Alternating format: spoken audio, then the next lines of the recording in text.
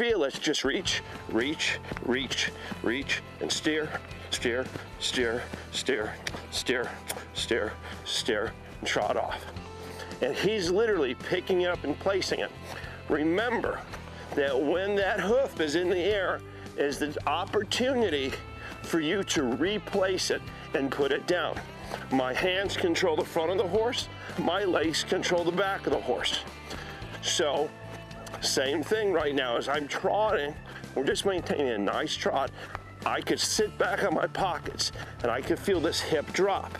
And when that hip drops, this foot hoof is moving forward. So now, now, now, now, now.